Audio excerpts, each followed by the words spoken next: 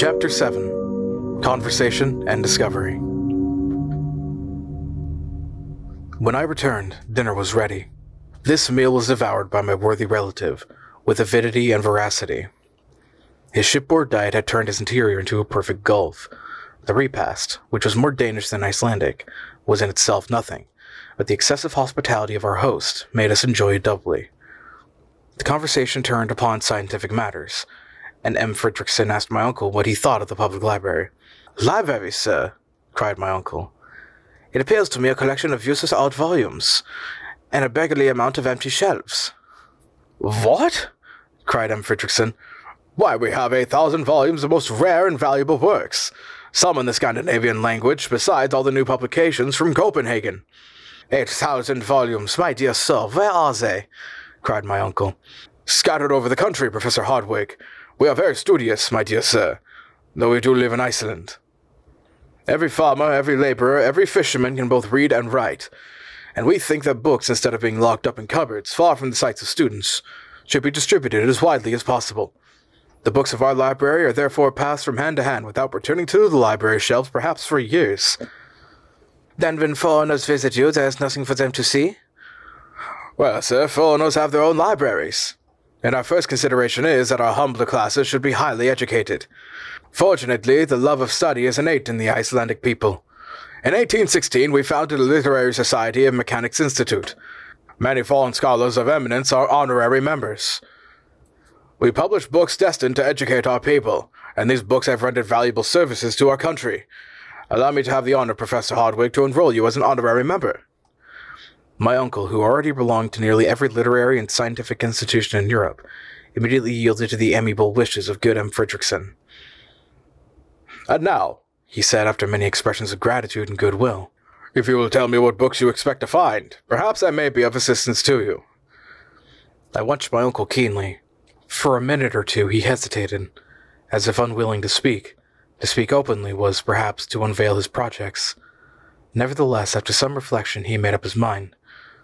"Well, M. Fredrickson," he said in an easy, unconcerned kind of way, "I was desirous of ascertaining if, among other valuable works, you have any of the learned Arnis and Kosum."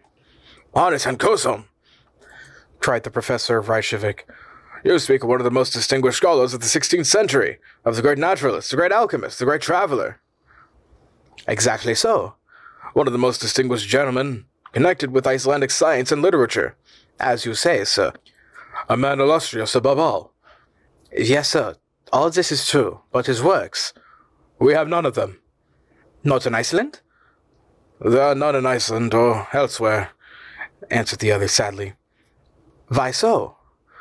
"Because Arne Sankusum was persecuted for heresy, and in 1573 his works were publicly burnt in Copenhagen by the hands of the common hangman." "Very good, capital," murmured my uncle, to the great astonishment of the worthy Icelander. "You said, sir—" Yes, all is clear. I see the link in the chain. Everything is explained. And I now understand why Arne Sankusum, put out of court, forced to hide his magnificent discoveries, was compelled to conceal beneath the veil of an incomprehensible cryptograph. The secret—" "What secret?" "A secret which—" stammered my uncle. "Have you discovered some wonderful manuscript?" cried M. Fredrickson. No, I got carried away by my enthusiasm, a mere superstition." "Very good, sir, but really to turn to another subject. I hope you will not leave our island without examining into its mineralogical riches." "Well, the fact is I am rather late. So many learned men have been here before me." Yes, but there's still much to be done," cried M. Fredrickson. "You think so?" said my uncle, his eyes twinkling with hidden satisfaction. "Yes, you have no idea how many unknown mountains, glaciers, volcanoes there are which remain to be studied. Without moving from where we sit, I can show you one, yonder on the edge of the horizon. You see Sneffels?" "Ah, yes, Sneffels," cried my uncle. "One of the most curious volcanoes in existence, the crater of which has been rarely visited." "Extinct?" "Extinct any time these 500 years," was the ready reply.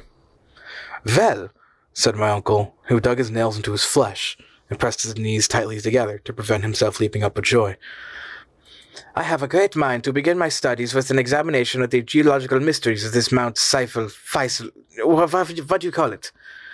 "Sneffels, my dear sir," This portion of the conversation took place in Latin, and I therefore understood all that had been said. I could scarcely keep my countenance when I found my uncle so cunningly concealing his delight and satisfaction. I must confess that his artful grimaces, put on to conceal his happiness, made him look like a new Mephistopheles. Yes, he continued, your proposition delights me. I will endeavor to climb to the summit of Sneffels, and if possible, will descend into its crater. I very much regret, continued M. Fridriksson, that my occupation will entirely preclude the possibility of my accompanying you. It would have been both pleasurable and profitable if I could have spared the time. No, 1,000 times, no, cried my uncle. I do not wish to disturb the serenity of any man. I thank you, however, with all my heart. The presence of one so learned as yourself would no doubt have been most useful, but the duties of your office and profession before everything. In the innocence of his simple heart, our host did not perceive the irony of these remarks. I entirely approve your project, continued the Icelander after some further remarks. It is a good idea to begin by examining this volcano. You will make a harvest of curious observations. In the first place, how do you propose to get to Sneffels? By sea. I shall cross the bay. Of course, that is the most rapid route. Of course, but still it cannot be done. Why? We have not an available boat in all Reykjavik, replied the other. Well, what is to be done? You must go by land along the coast. It is longer, but much more interesting. Then I must have a guide. Of course, and I have your very man. Someone on whom I can depend. Yes, an inhabitant of the peninsula by which Sneffels is situated. He is a very shrewd and worthy man with whom you will be pleased. He speaks Danish like a Dane. When can I see him? Today? No, tomorrow. He will not be here before. Tomorrow be it, replied my uncle with a deep sigh. The conversation ended by compliments on both sides. During the dinner, my uncle had learned much of the history of Arne Sørensson, the reasons for his mysterious and hieroglyphical document. He also became aware that his host would not accompany him on his adventurous expedition, and that next day we should have a guide.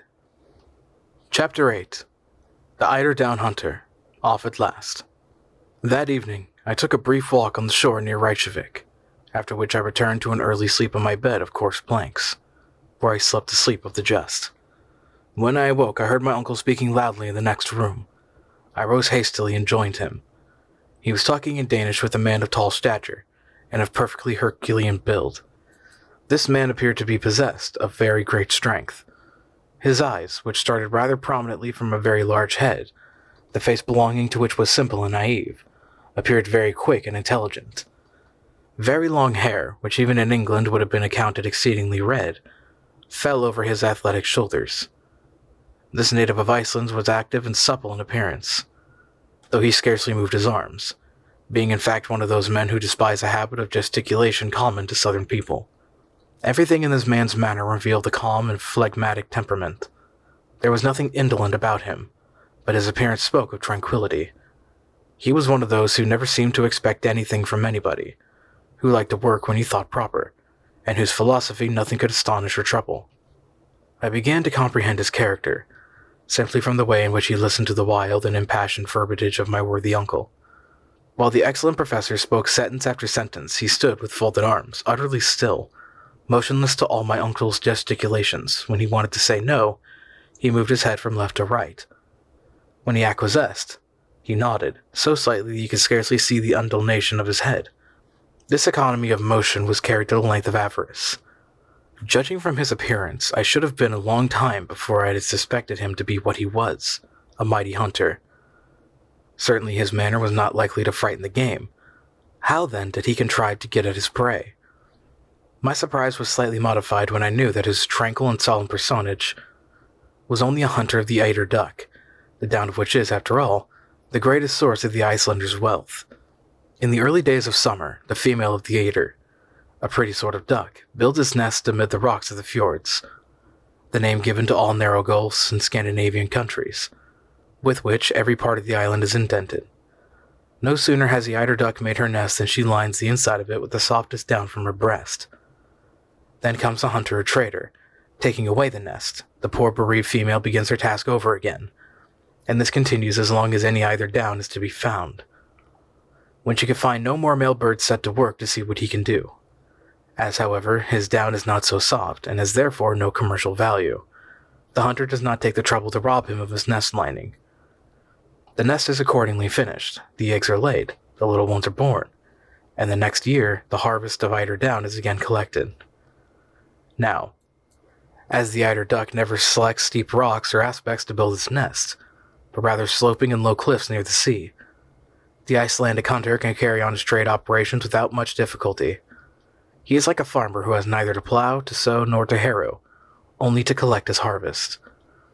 This grave, sententious, silent person, as phlegmatic as an Englishman on the French stage, was named Hans Bjelk. He had called upon us in consequence of the recommendation of M. Fridriksson. He was in fact our future guide. It struck me that I had sought the world over. I could not have found a greater contradiction to my impulsive uncle. They, however, readily understood one another. Neither of them had any thought about money.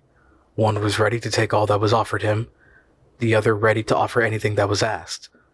It may readily be convinced, then, that an understanding would soon come to between them.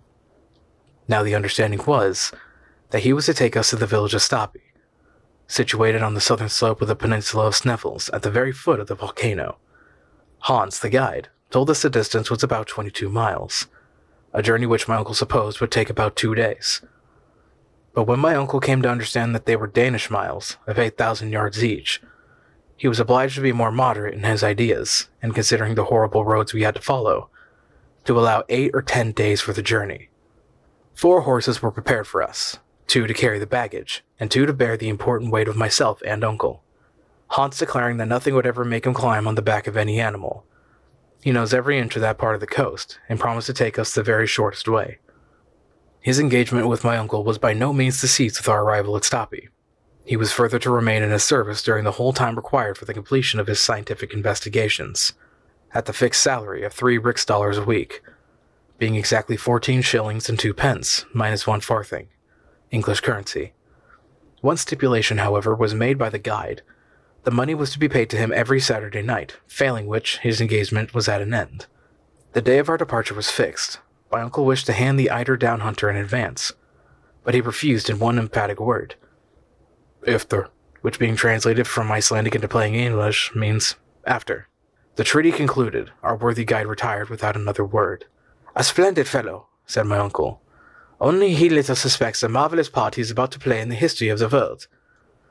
You mean, then, I cried in amazement, that he should accompany us? To the interior of the earth, yes, replied my uncle. Why not? There were yet 48 hours to elapse before we made our final start. To my great regret, our whole time was taken up in making preparations for our journey.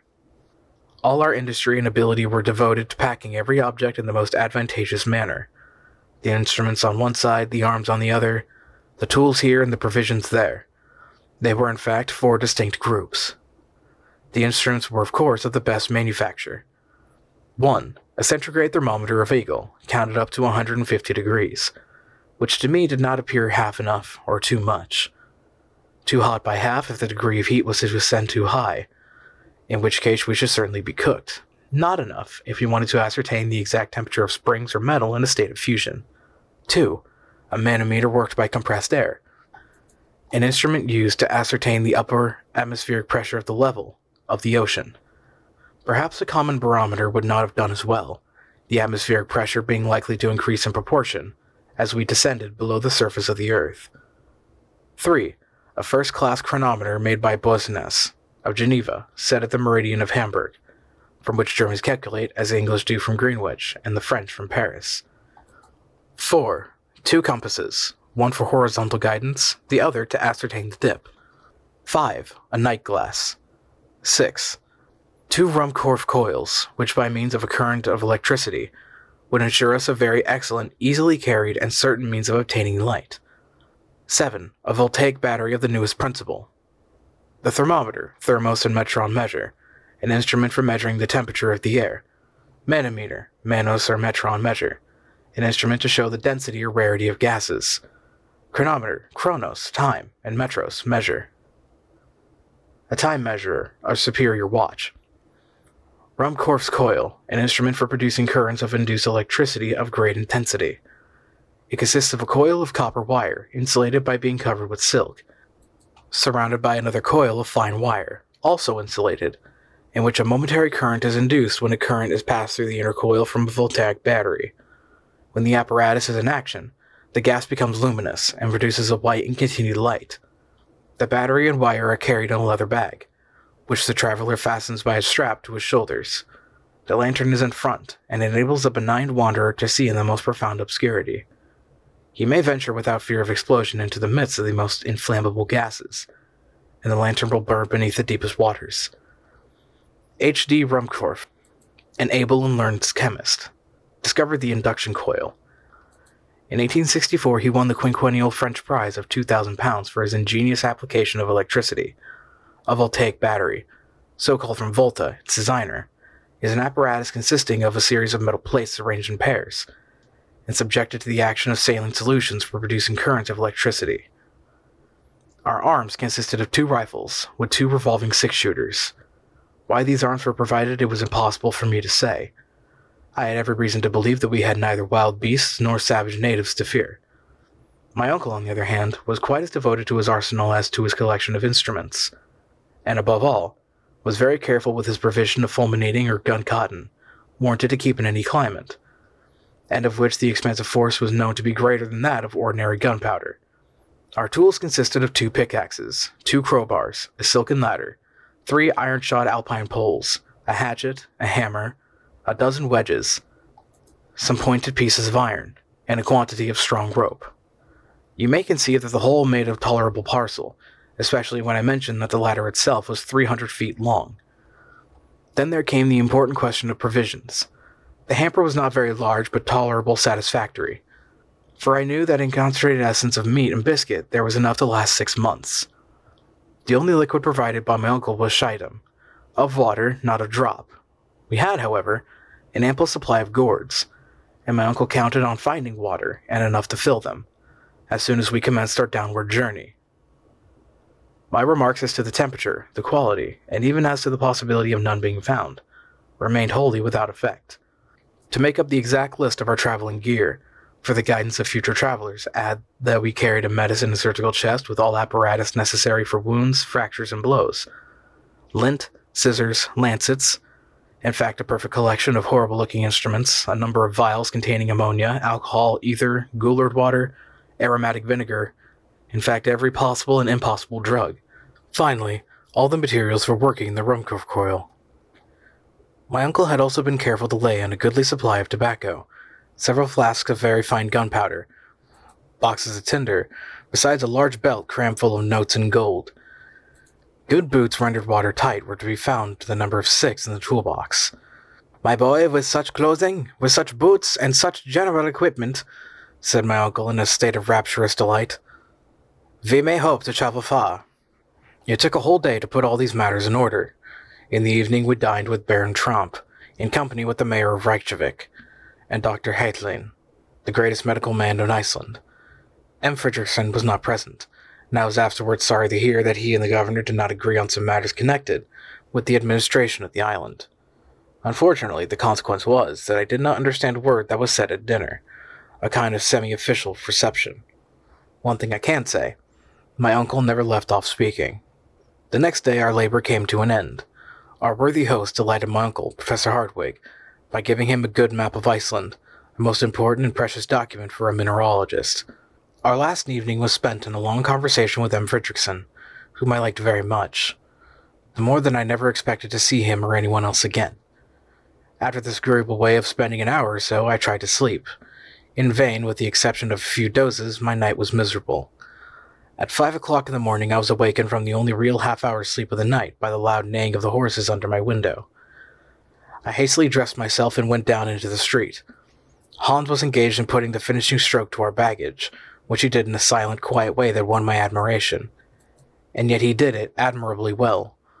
My uncle wasted a great deal of breath in giving him directions, but worthy Hans took not the slightest notice of his words.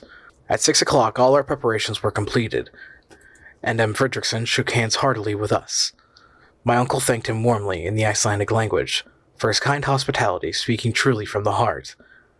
As for myself, I put together a few of my best Latin phrases and paid him the highest compliments I could. This fraternal and friendly duty performed, we sallied forth and mounted our horses. As soon as we were quite ready, M. Fridriksson advanced, and by way of farewell, called after me in the words of Virgil, words which appeared to have been made for us, travelers starting for an uncertain destination. Et quacune viam deterit fortuna sequamur. And whichsoever way thou goest, may fortune follow. Chapter 9. Our start. We meet with adventures by the way. The weather was overcast but settled when we commenced our adventurous and perilous journey. We had neither to fear fatiguing heat nor drenching rain. It was in fact real tourist weather. As there was nothing I liked better than horse exercise, the pleasure of riding through an unknown country caused the early part of our enterprise to be particularly agreeable to me. I began to enjoy the exhilarating delight of traveling, a life of desire, gratification, and liberty. The truth is that my spirits rose so rapidly that I began to be indifferent to what had once appeared to be a terrible journey. After all, I said to myself, what do I risk? Simply to take a journey through a curious country, to climb a remarkable mountain, and if worst comes to worst, to descend into the crater of an extinct volcano.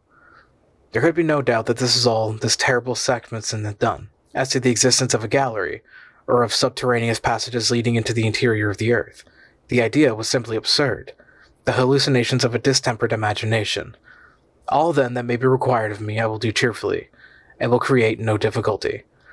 It was just before we left Reykjavik that I came to this decision. Hans, our extraordinary guide, went first, walking with a steady, rapid, unvarying step. Our two horses with the luggage followed on their own accord, without requiring a whip or spur.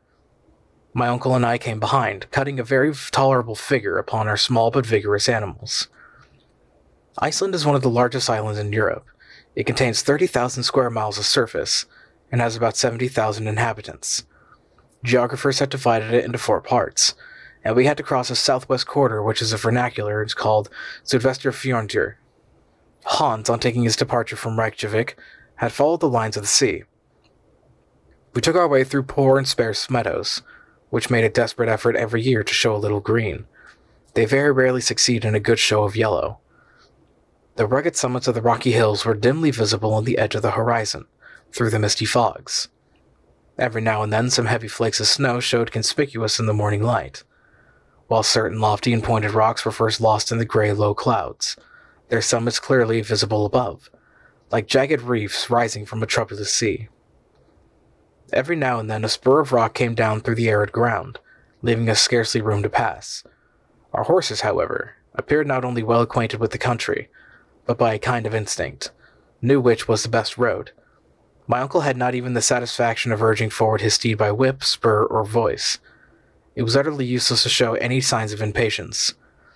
I could not help smiling to see him look so big on his little horse. His long legs now and then touching the ground made him look like a 6-foot centaur. Good beast, he would cry. I assure you that I begin to think no animal is more intelligent than an Icelandic horse. Snow, tempest, impractical roads, rocks, icebergs, nothing stops him. He is brave, he is sober, he is safe. He never makes a false step, never glides or slips from his path. I dare to say that if any river, any fjord has to be crossed, and I have no doubt there will be many, you will see him enter the water without hesitation like an amphibious animal, and reach the opposite side in safety. We must not, however, attempt to hurry him. We must allow him to have his own way, and I will undertake to say that between us we shall do our 10 leagues a day. We may do so, was my reply. But what about our worthy guide? I have not the slightest anxiety about him. That sort of people go ahead without knowing even what they are about. Look at Hans. He moves so little it's impossible for him to become fatigued. Besides, if he were to complain of weariness, he would have to learn of my horse. I should have a violent attack of the cramp if I were not to have some sort of exercise. My arms are right, but my legs are getting a little stiff. All this while we were advancing at a rapid pace. The country we had reached was already nearly a desert. Here and there could be seen an isolated farm, some solitary burr or Icelandic house built of wood, earth, fragments of lava, looking like beggars on the highway of life. These wretched and miserable huts excited in us such pity that we felt half disposed to leave alms at every door. In this country there are no roads, paths are nearly unknown, and vegetation, poor as it was, slowly as it reached perfection, soon obliterated all traces of the few travelers who passed from place to place. Nevertheless, this division of the province, situated only a few miles from the capital, is considered one of the best cultivated and most thickly peopled in all Iceland. What, then, must be the state of the less known and more distant parts of the island? After traveling fully half a Danish mile, we had met neither a farmer at the door of his hut, nor even a wandering shepherd with his wild and savage flock. A few stray cows and sheep were only seen occasionally. What then must we expect when we come to the upheaved regions, to the districts broken and roughened from volcanic eruptions and subterraneous commotions? We were to learn this all in good time. I saw, however, on consulting the map, that we avoided a good deal of this rough country by following the winding and desolate shores of the sea. In reality, the great volcanic movement of the island, and all its attendant phenomena, are concentrated in the interior of the island. There, horizontal layers of strata or rocks, piled one upon the other, eruptions of basaltic origin and streams of lava, had given this country a kind of supernatural reputation. Little did I expect, however, the spectacle which awaited us when we reached the peninsula of Sneffels, where agglomerations of nature's ruins form a kind of terrible chaos. Some 2 hours or more after we had left the city of Reykjavik, we reached a little town called Alkirkja, or the principal church. It consists simply of a few houses, not what in England or Germany we should call a hamlet. Hans stopped here 1/2 hour. He shared our frugal breakfast, answered yes and no to my uncle's questions as to the nature of the road, and at last when asked where we were to pass the night, was as laconic as usual. "Gardar," was his one-word reply. I took occasion to consult the map, to see where Gardar was to be found. After looking keenly, I found a small town of that name on the borders of the Halford, about 4 miles from Reykjavik. I pointed this out to my uncle, who made a very energetic grimace.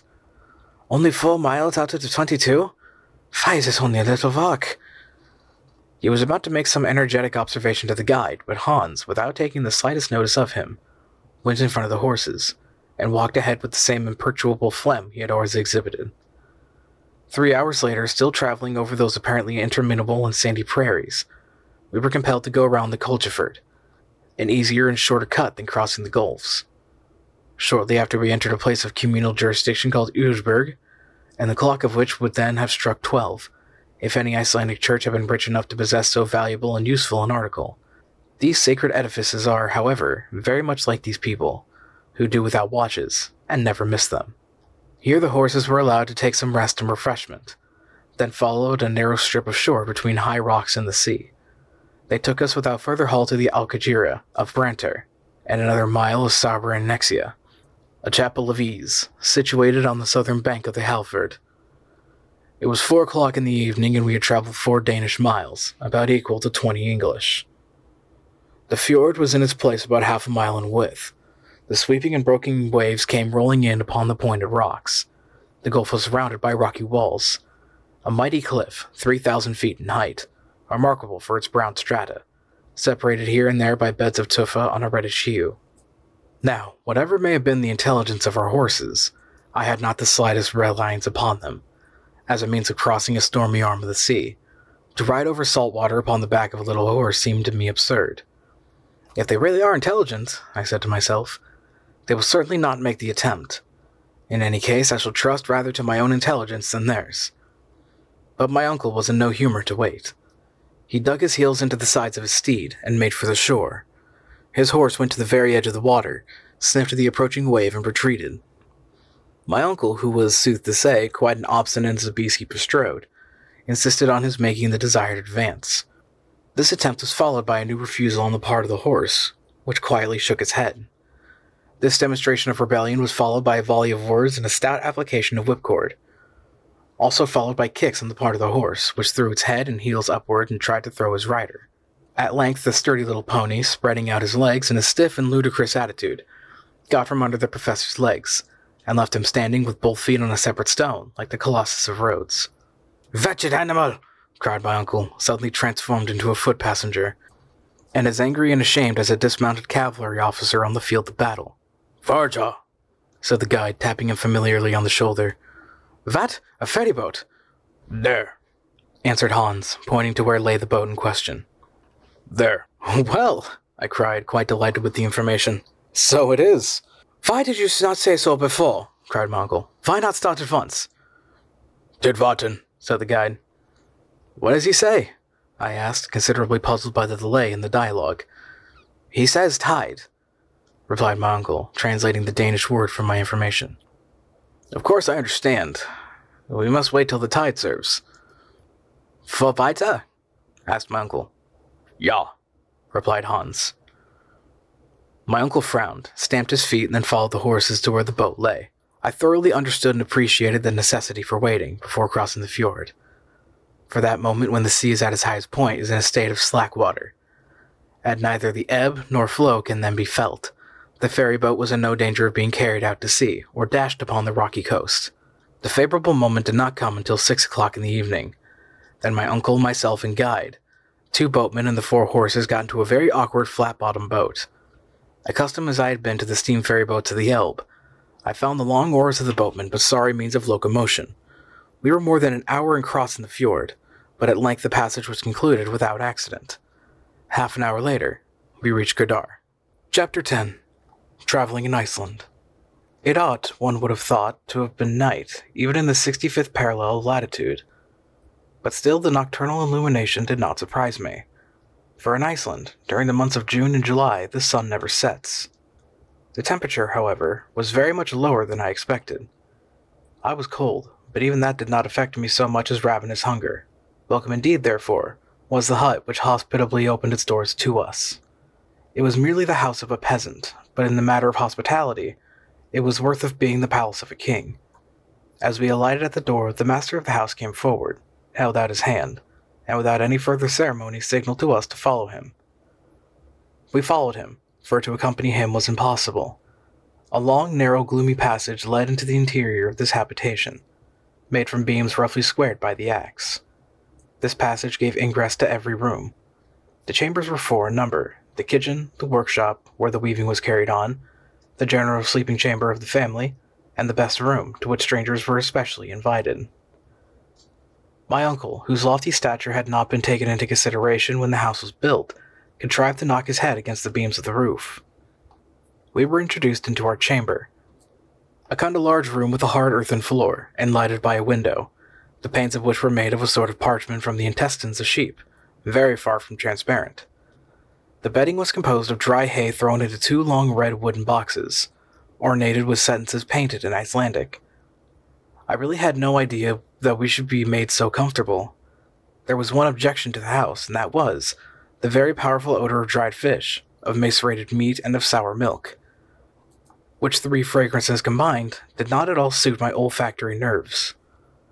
As soon as we had freed ourselves from our heavy traveling costume, the voice of our host was heard calling to us to come into the kitchen, the only room in which the Icelanders ever make any fire, no matter how cold it may be.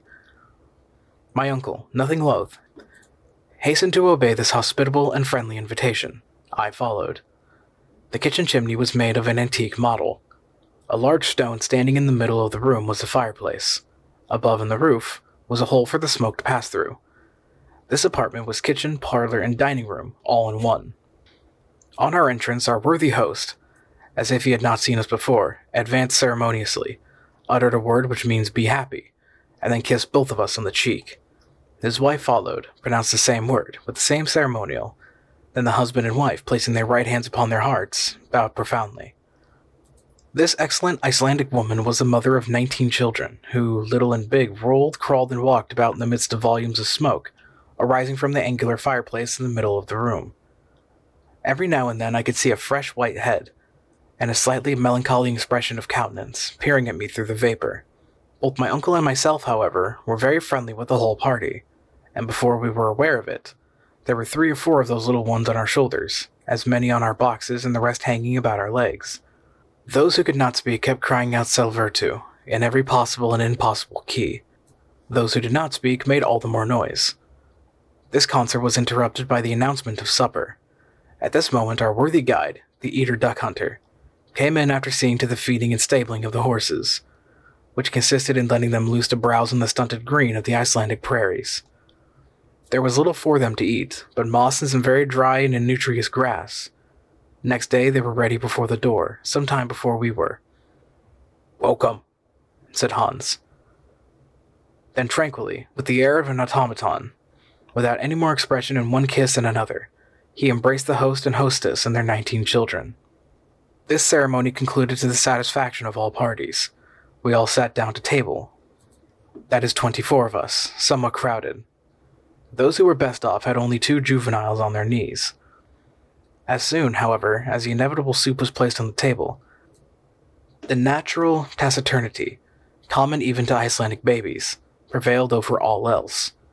Our host filled our plates with a portion of lichen soup of Iceland moss, of by no means disagreeable flavor, an enormous lump of fish floating in sour butter. All that there came some skyr, a kind of curds and whey, served with biscuits and a juniper berry juice. To drink, we had blanda, skimmed milk with water. I was hungry, so hungry that by way of dessert I finished up with a basin of thick oaten porridge. As soon as the meal was over, the children disappeared, whilst the grown people sat around the fireplace, on which was placed turf, heather, cow dung, and dried fish bones.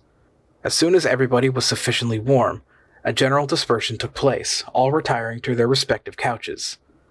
Our hostess offered to pull off our stockings and trousers, according to the custom of the country, but as we graciously declined to be so honored, she left us to our bed of dry fodder. The next day, at 5 in the morning, we took our leave of these hospitable peasants. My uncle had great difficulty in making them accept a sufficient and proper remuneration. Hans then gave the signal to start. We had scarcely got 100 yards from Gardar when the character of the country changed. The soil began to be marshy and boggy, and less favorable to progress. To the right, the range of mountains was prolonged indefinitely like a great system of natural fortifications, of which we skirted the glacies. We met with numerous streams and rivulets, which it was necessary to ford, and that without wetting our baggage.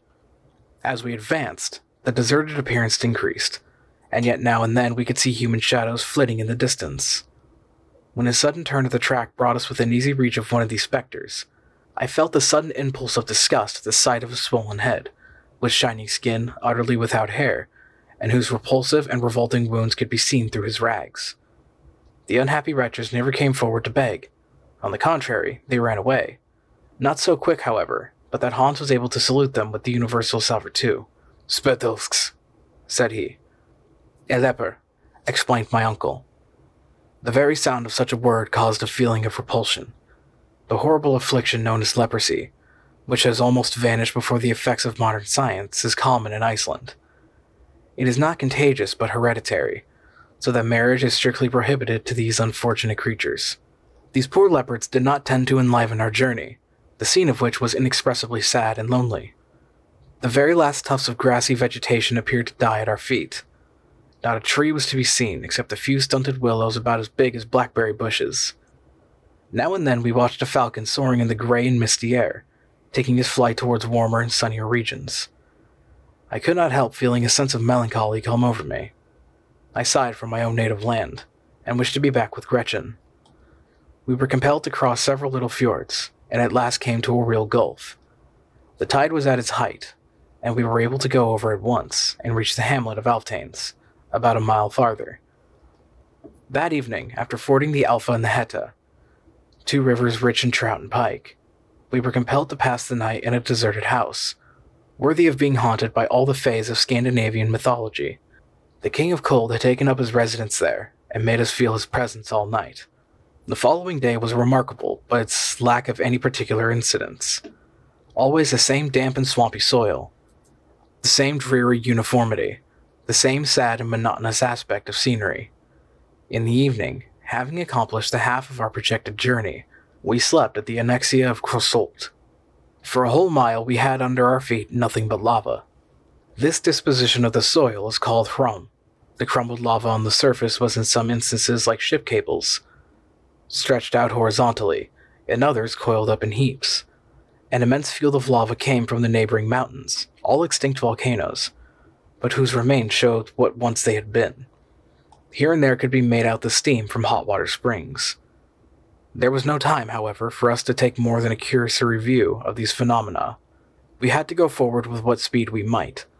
Soon the soft and swampy soil again appeared under the feet of our horses, while at every 100 yards we came upon 1 or more small lakes. Our journey was now in a westerly direction.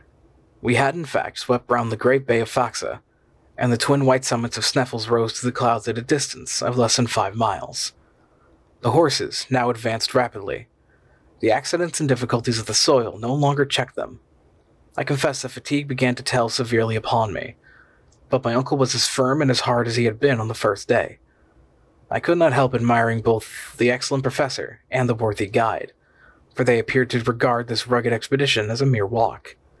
On Saturday, the 20th of June at 6 o'clock in the evening, we reached Boutir, a small town picturesquely situated on the shore of the ocean, and here the guide asked for his money. My uncle settled with him immediately. It was now the family of Hans himself, that is to say, his uncles, his cousins, German, who offered us hospitality. We were exceedingly well received, and without taking too much advantage of the goodness of these worthy people, I should have liked very much to have rested with them after the fatigues of the journey. But my uncle, who did not require rest, had no idea of anything of the kind, and despite the fact that next day was Sunday, I was compelled once more to mount my steed.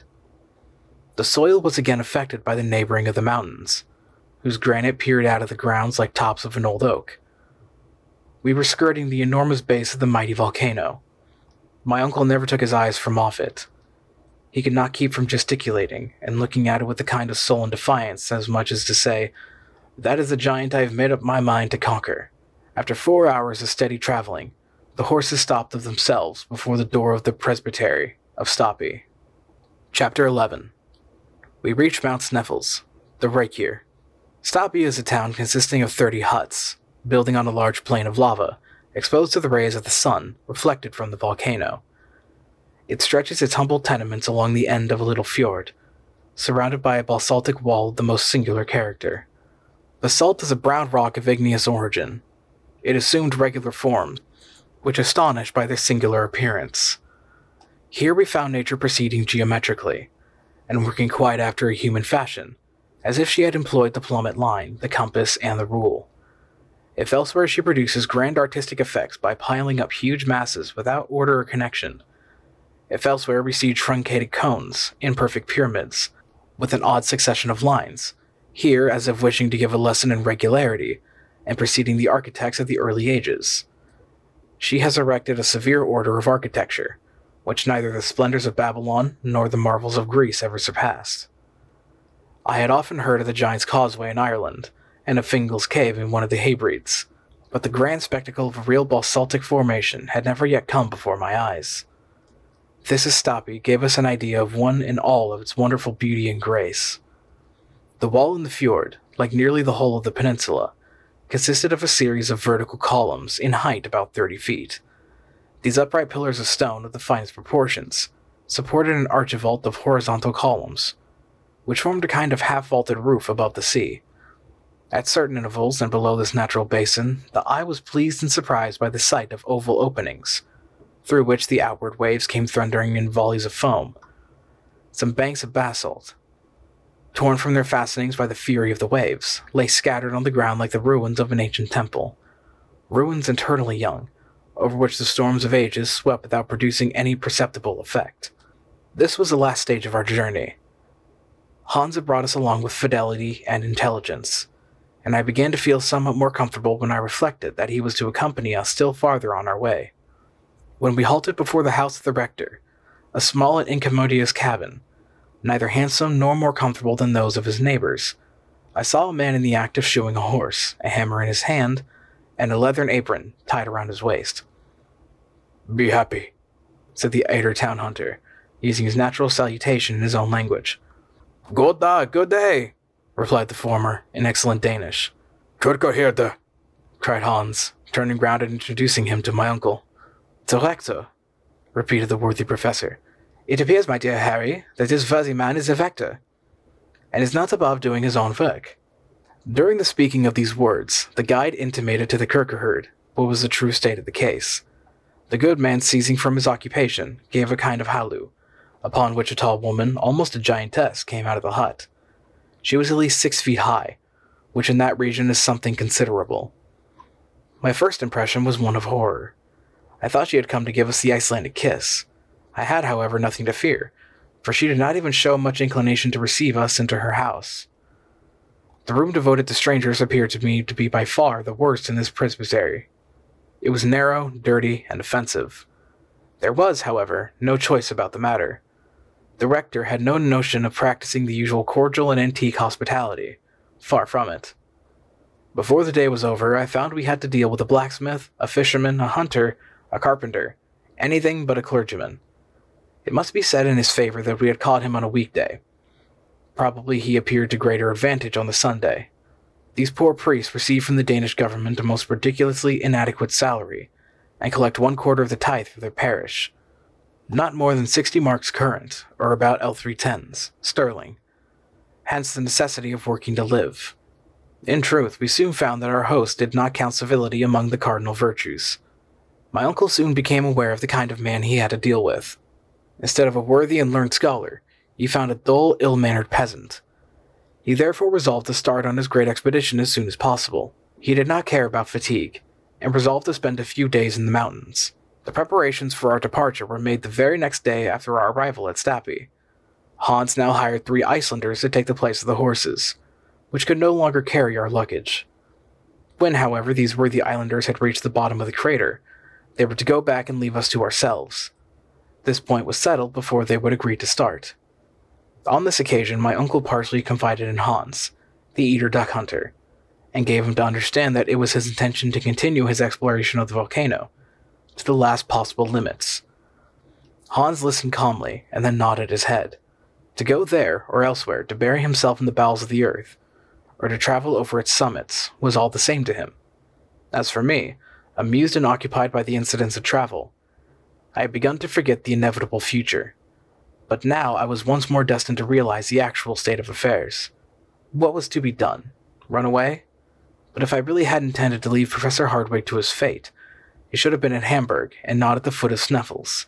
One idea, above all others, began to trouble me, a very terrible idea, and one calculated to shake the nerves of a man even less sensitive than myself. "Let us consider the matter," I said to myself. "We are going to ascend the Sneffels mountain, well and good. We are about to pay a visit to the very bottom of the crater, good, still. Others have done it and did not perish from that course. That, however, is not the whole matter to be considered.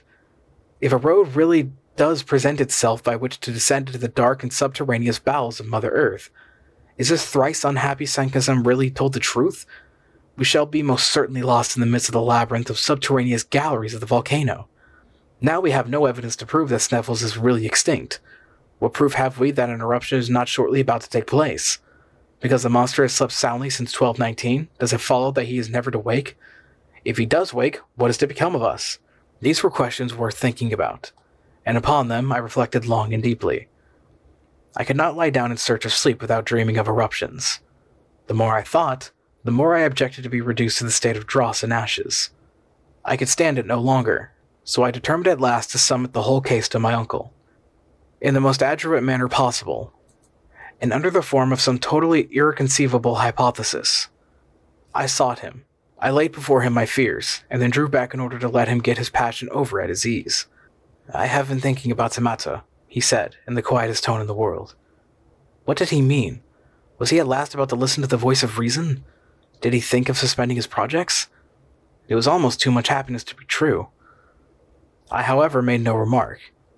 In fact, I was only too anxious not to interrupt him, and allowed him to reflect at his leisure. After some moments he spoke out. "I have been thinking about Tamata," he resumed. "Ever since we have been at Stapi, my mind has been almost solely occupied with the grave question which has been submitted to me by yourself, for nothing would be unwiser or more inconsistent than to act with imprudence." "I heartily agree with you, my dear uncle," was my somewhat hopeful rejoinder. "It is now 600 years since Sneffels has spoken, but though now reduced to a state of utter silence, he may speak again. No volcanic eruptions are always preceded by perfectly well-known phenomena. I have closely examined the inhabitants of this region. I have carefully studied the soil, and I beg to tell you emphatically, my dear Harry, there will be no eruption at present." As I listened to his positive affirmations, I was stupefied and could say nothing. "I see you doubt my word," said my uncle. "Follow me." I obeyed mechanically. Leaving the presbytery, the professor took a road through an opening in the basaltic rock, which led far away from the sea. We were soon in open country, if we could give such a name to a place all covered with volcanic deposits. The whole land seemed crushed under the weight of enormous stones, of trap, of basalt, of granite, of lava, and of all other volcanic substances. I could see many spouts of steam rising in the air.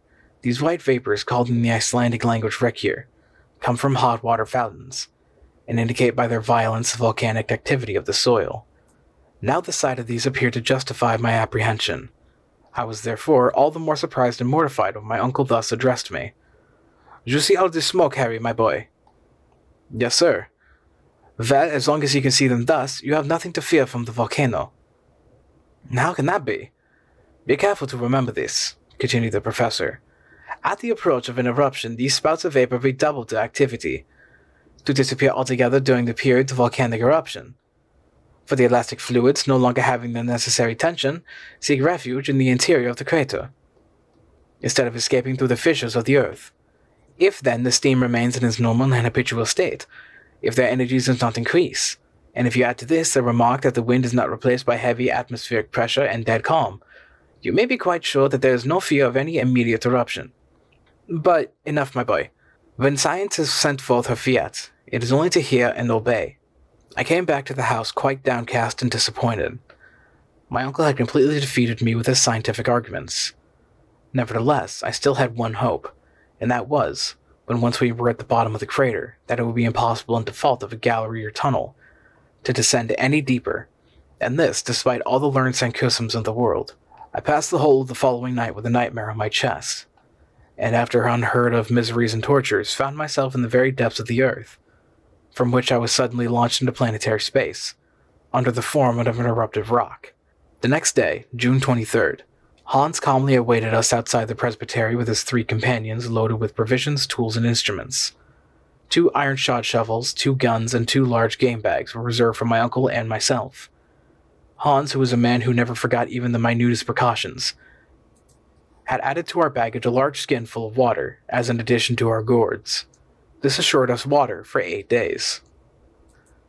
It was 9 o'clock in the morning when we were quite ready. The rector and his huge wife or servant, I never knew which, stood at the door to see us off. They appeared to be about to inflict on us the usual final kiss of the Icelanders. To our supreme astonishment, their adieu took the shape of a formidable bill, in which they even counted the use of the pastoral house really and truly the most abominable and dirty place I ever was in.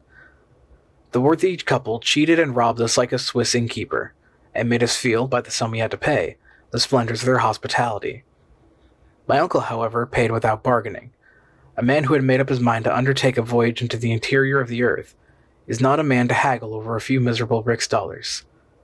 This important matter settled, Hans gave the signal for departure, and some few moments later, we had left Stapi. Chapter 12. The Ascent of Mount Sneffels. The huge volcano, which was the first stage of our daring experiment, is above 5,000 feet high. Sneffels is the termination of a long range of volcanic mountains, of a different character the system of the island itself. One of its peculiarities is its 2 huge pointed summits. From whence we started, it was impossible to make out the real outlines of the peak against the gray field of sky. All we could distinguish was a vast dome of white, which fell downward from the head of the giant. The commencement of the great undertaking filled me with awe. Now that we had actually started, I began to believe in the reality of the undertaking. Our party formed quite a procession. We walked in single file, preceded by Hans, the imperturbable eater-duck hunter. He calmly led us by narrow paths, where 2 persons could by no possibility walk abreast. Conversation was wholly impossible. We had all the more opportunity to reflect and admire the awful grandeur of the scene around. Beyond the extraordinary basaltic wall of the fjord of Stapi, we found ourselves making our way through fibrous turf, over which grew a scanty vegetation of grass, the residuum of the ancient vegetation of the swampy peninsula. The vast mass of this combustible, the field of which was yet is utterly unexplored, would suffice to warm Iceland for a whole century. This mighty turf pit, measured from the bottom of certain ravines, is often not less than 70 feet deep, and presents to the eye the view of successive layers of black burned-up rocky detritus, separated by thin streaks of porous sandstone. The grandeur of the spectacle was undoubted, as well as its arid and deserted air. As a true nephew of the great Professor Hardwigg, and despite my preoccupation and doleful fears of what was to come, I observed with great interest the vast collection of meteorological curiosities spread out before me in this vast museum of natural history. Looking back to my recent studies, I went over in thought the whole geological history of Iceland. This extraordinary and curious island must have made its appearance from out of the great world of waters at a comparatively recent date. Like the coral islands of the Pacific, it may, for aught we know, be still rising by slow and imperceptible degrees. If this really be the case, its origin can be attributed to only one cause, that of the continued action of subterranean fires. This was a happy thought. If so, if this were true, away with the theories of Sir Humphrey Davy, away with the authority of the parchment of Arne Sankusum, the wonderful pretensions to discovery on the part of my uncle, and to our journey. All must end in smoke. Charmed with the idea, I began more carefully to look about me. A serious study of the soil was necessary to negative or confirm my hypothesis. I took in every item of what I saw, and I began to comprehend the succession of phenomena which had preceded its formation. Iceland, being absolutely without sedimentary soil, is composed exclusively of volcanic tufa, that is to say, of an agglomeration of stones and of rocks of a porous texture. Long before the existence of volcanoes, it was composed of a solid body of massive trap rock lifted bodily and slowly out of the sea, by the action of the centrifugal force at work in the earth. The internal fires, however, had not as yet burst their bounds and flooded the exterior cake of Mother Earth with hot and raging lava. My readers must excuse this brief and somewhat pedantic geological lecture, but it is necessary to the complete understanding of what follows. At a later period in the world's history, a huge and mighty fissure must, reasoning by analogy, have been dug diagonally from the southwest to the northeast of the island, through which by degrees followed the volcanic crust. The great and wondrous phenomenon then went on without violence. The outpouring was enormous, and the seething fused matter, injected from the bowels of the earth, spread slowly and peacefully in the form of vast level plains, or what are called mamelons or mountains. It was at this epoch that the rocks called feldspars, syenites, and porphyries appeared. But as natural consequence of this overflow, the depth of the island increased. It can readily be believed what an enormous quantity of elastic fluids were piled up within its center, when at last it afforded no other openings, after the process of cooling the crust had taken place. At length, the time came when, despite the enormous thickness and weight of the upper crust, the mechanical forces of the combustible gases below became so great that they actually upheaved the weighty back and made for themselves huge, gigantic shafts. Hence the volcanoes which suddenly arose through the upper crust, and next the craters, which burst forth at the summit of these new creations. It will be seen that the first phenomena in connection with the formation of the island were simply eruptive. To these, however, shortly succeeded the volcanic phenomena. Through the newly formed opening escaped the marvelous mass of basaltic stones with which the plain we were now crossing was covered. We were trampling our way over heavy rocks in dark gray color, which, while cooling, had been molded into six-sided prisms. In the back distance, we could see a number of flattened cones, which formerly were so many fire-vomiting mouths. After the basaltic eruption was appeased and set at rest, the volcano, the force of which increased with that of the extinct craters, gave free passage to the fiery overflow of lava, and to the mass of cinders and pumice stone, now scattered over the sides of the mountain like disheveled hair on the shoulders of a bacchante. Here, in a nutshell, I had the whole history of the phenomenon from which Iceland arose. All take their rise in the fierce action of interior fires, and to believe that the central mass did not remain in a state of liquid fire, white hot, was simply and purely madness. This being satisfactorily proved, but infinite folly to prevent the penetrate into the interior of the mighty earth. This mental lecture delivered to myself while proceeding on a journey did me good. I was quite reassured at the fate of our enterprise, and therefore went, like a brave soldier mounting a bristling battery, to the assault of old Sneffels. As we advanced, the road became every moment more difficult. The soil was broken and dangerous. The rocks broke and gave way under our feet, and we had to be scrupulously careful in order to avoid dangerous and constant falls. Hans advanced as calmly as he had been walking over Salisbury Plain. Sometimes he would disappear behind huge blocks of stone, and we momentarily lost sight of him. There was a little period of anxiety, and then there was a shrill whistle, just to tell us where to look for him. Occasionally, he would take it into his head to stop to pick up lumps of rock, and silently pile them up into small heaps, in order that we might not lose our way on our return. He had no idea of the journey we were about to undertake. At all events, the precaution was a good one, though how utterly useless and unnecessary, but I must not anticipate. 3 hours of terrible fatigue, walking incessantly, had only brought us to the foot of the great mountain. This will give some notion of what we had still to undergo. Suddenly, however, Hans cried a halt. That is, he made signs to that effect, and a summary kind of breakfast was laid out on the lava before us. My uncle, who was now simply Professor Hardwigg, was so eager to advance that he bolted his food like a greedy clown. This halt for refreshment was also a halt for repose. The professor was therefore compelled to wait the good pleasure of his imperturbable guide, who did not give the signal for departure for a good hour. The 3 Icelanders, who were as taciturn as their comrade, did not say a word, but went on eating and drinking very quietly and soberly. For this, our first real stage, we began to ascend the slopes of the Sneffels volcano. Its magnificent snowy nightcap, as we began to call it, by an optical delusion very common in mountains, appeared to me to be close at hand. And yet how many long weary hours must elapse before we reached its summit? What unheard-of fatigue must we endure? The stones on the mountainside, held together by no cement or soil, bound together by no roots of creeping herbs, gave way continually under our feet, and went rushing below into the plains, like a series of small avalanches. In certain places the side of the stupendous mountain were at an angle so steep that it was impossible to climb upwards, and we were compelled to get round these obstacles as best we might. Those who understand alpine climbing will comprehend our difficulties. Often we were obliged to help each other along by means of our climbing poles. I must say this for my uncle, that he stuck as close to me as possible. He never lost sight of me, and on many occasions his arm supplied me with firm and solid support. He was strong, wiry, and apparently insensible to fatigue. Another great advantage with him was that he had the innate sentiment of equilibrium, for he never slipped or failed in his steps. The Icelanders, though, heavily loaded, climbed with the agility of mountaineers. Looking up every now and then at the height of the great volcano of Sneffels, it appeared to me wholly impossible to reach the summit on that side, at all events that the angle of inclination did not speedily change.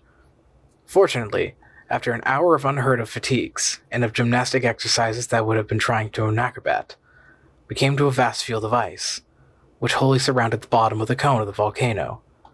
The natives called it the tablecloth, probably for some such reason as the dwellers in the Cape of Good Hope called their mountain Table Mountain, and their roads Table Bay.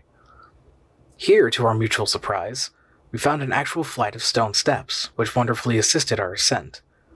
This singular flight of stairs was, like everything else, volcanic. It had been formed by one of those torrents of stone cast up by the eruptions, and of which the Icelandic name is Stina. If the singular torrent had not been checked in its descent by the peculiar shape of the flanks of the mountain, it would have swept into the sea, and would have formed new islands. Such as it was, it served us admirably. The abrupt character of the slopes momentarily increased, but these remarkable stone steps, a little less difficult than those of the Egyptian pyramids, were the one simple natural means by which we were enabled to proceed. About 7 in the evening of that day, after having clambered up 2,000 of these rough steps, we found ourselves overlooking a kind of spur or projection of the mountain, a sort of buttress upon which the cone-like crater, properly so called, leaned for support. The ocean lay beneath us at a depth of more than 3,200 feet, a grand and mighty spectacle. We had reached the region of eternal snows. The cold was keen, searching, and intense. The wind blew with extraordinary violence. I was utterly exhausted. My worthy uncle, the professor, saw clearly that my legs refused further service, and that, in fact, I was utterly exhausted. Despite his hot and feverish impatience, he decided with a sigh upon a halt. He called the eater duck hunter to his side. That worthy, however, shook his head. "Offen for," was his sole-spoken reply. "It appears," says my uncle with a woebegone look, "that we must go higher." He then turned to Hans and asked him to give him some reason for this decisive response. "Mister," replied the guide. "Ja, mister. Yes, the mister," cried one of the Icelandic guides in a terrified tone. It was the first time he had spoken. "What does this mysterious word signify?" I anxiously inquired. "Look," said my uncle. I looked down upon the plain below, and I saw a prodigious volume of pulverized pumice stone, of sand, of dust, rising to the heavens in the form of a mighty waterspout. It resembled the fearful phenomenon of a similar character known to the travelers in the desert of the Great Sahara. The wind was driving it directly towards that side of Sneffels on which we were perched. This opaque veil standing up between us and the sun projected a deep shadow on the flanks of the mountain. If the sand spout broke over us, we must all be infallibly destroyed, crushed in its fearful embraces. This extraordinary phenomenon, very common when the wind shakes the glaciers and sweeps over the arid plains, is in the Icelandic tongue called mistor. Hastigt, hastigt, cried our guide. Now I certainly knew nothing of Danish, but I thoroughly understood that his gestures were meant to quicken us. The guide turned rapidly in a direction which would take us to the back of the crater, all the while ascending slightly. We followed rapidly, despite our excessive fatigue. A quarter of an hour later, Hans paused to enable us to look back. The mighty whirlwind of sand was spreading up the slope of the mountain to the very spot where we had proposed to halt. Huge stones were caught up, cast into the air, and thrown about us, as during an eruption. We were happily a little out of the direction of the wind, and therefore out of reach of danger. But for precaution and knowledge of our guide, our dislocated bodies, our crushed and broken limbs, would have been cast to the wind, like dust from some unknown meteor. Hans, however, did not think it prudent to pass the night on the bare side of the cone. We therefore continued our journey in a zigzag direction. The 1,500 feet which remained to be accomplished took us at least 5 hours. The turnings and windings, the no thoroughfares, the marches and marches, turned that insignificant distance into at least 3 leagues. I never felt such misery, fatigue, and exhaustion in my life. I was ready to faint from hunger and cold. The rarefied air at the same time painfully acted upon my lungs. At last, when I thought myself at the last gasp, about 11 at night, it being in that region quite dark, we reached the summit of Mount Sneffels.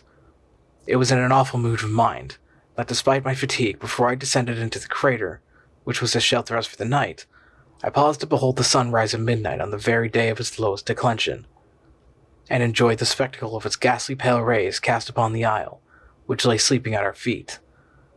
I no longer wondered at people traveling all the way from England to Norway to behold this magical and wondrous spectacle.